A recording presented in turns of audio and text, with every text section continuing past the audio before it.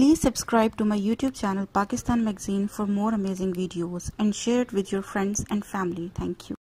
Don't blame us for Haqqanis or don't blame us for Hafiz Saids. These were the people who were your darlings. Just only 20 years, 30 years back.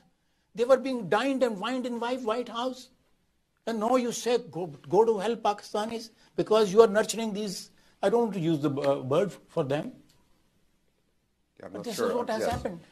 So let's leave history and look to the future. In your talk, the sense of history, yes, a keen sense of history. You cannot divorce history from the present or the future. You cannot. You cannot divorce history.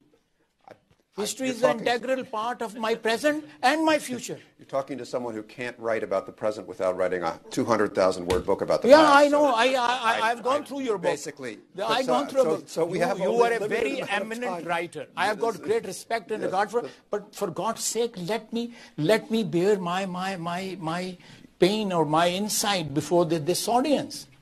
It is very easy to say Pakistan is supporting Haqqanis and Hafiz Said and Lashkar-e-Taiba. Yeah.